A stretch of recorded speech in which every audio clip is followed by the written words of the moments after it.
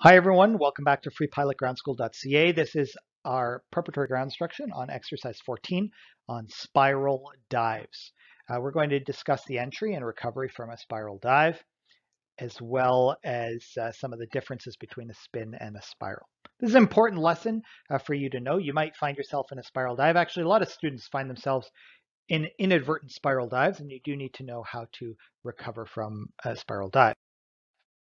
So first off, let's discuss the indications. A spiral dive is a steep descending turn. It has high airspeed, high rate of descent, and the important thing is it's not the same as a spin. So let's take a look at some of the differences.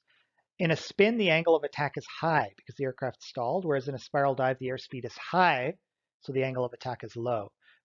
But both of them have a steep or a high rate of descent. The way that I think about it is a spiral dive is kind of like one of those charity coin funnels. I don't know if you've ever seen it. It's like for muscular dystrophy or something like that. You put a coin in and it kind of rolls around the outside of a perimeter and then kind of goes into a hole. And it's kind of fun watching this coin roll around. So it's a steep descending turn with increasing rate of bank, increasing rate of turn, whereas a spin is really more like a corkscrew. For your training, the spiral dive is always or should always be initiated by the flight instructor. You don't actually have to enter it. Most students end up entering it inadvertently from a steep turn where they don't put enough back pressure in and they let the nose drop. And then when it's too late, they put the back pressure in, but they're already in a spiral dive. However, you do need to recognize a spiral dive. We discussed already how to recognize it. And the recovery is power idle, full opposite aileron. So remember, a spin is the rudder, spiral dive is the aileron, and then you're going to ease out of the dive. And the important thing to remember to be successful in a spiral dive, these are all done in rapid succession, but they are all distinct, three distinct stages. Power comes to idle, then the aileron, the aircraft's rolled level with the ailerons rapidly, and then you're going to ease out of the dive, not all together. So let's watch this video. Pay close attention to the difference between how this spiral dive looks like and how a spin looks. This is a spiral dive. Notice the angle of bank increasing, and suddenly as the nose drops below the horizon, the airspeed rapidly increases and the rate of descent increases. To recover, pull the power to idle, level the wings using the ailerons, and ease out of the dive. You can return to cruise.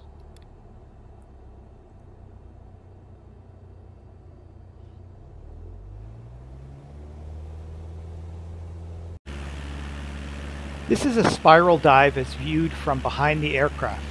Notice the angle of bank increasing and the aircraft entering a steep descending turn.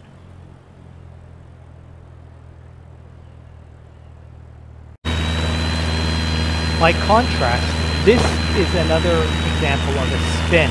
The aircraft stalls and then rolls over into an almost inverted position and spins towards the ground in a very steep nose-down attitude.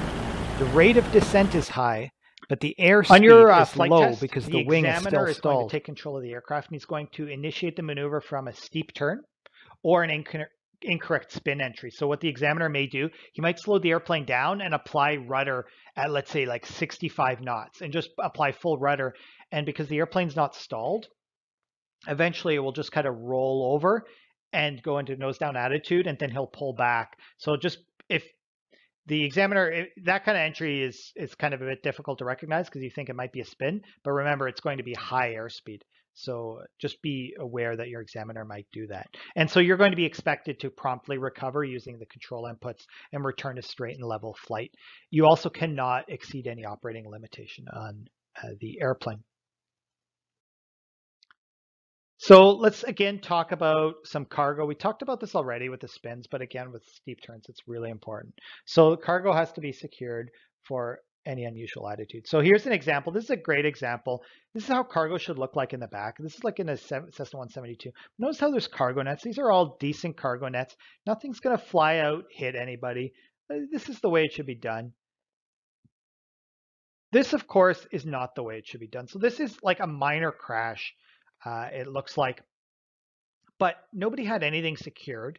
There's a whole bunch of crap in the back, and it probably hit the pilots. And so this was most likely a very survivable aircraft accident, but because nothing was secured, there's a chance that this could even be a fatality. If like one of these pieces of whatever it is, a table or I have no idea, hits a pilot in the back of the head, it could very well kill you.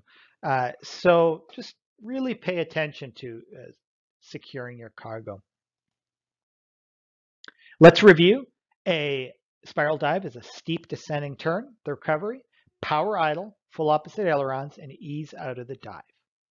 That concludes this lesson on spiral dives. Thanks for joining me. We'll see you in our next lesson on slipping.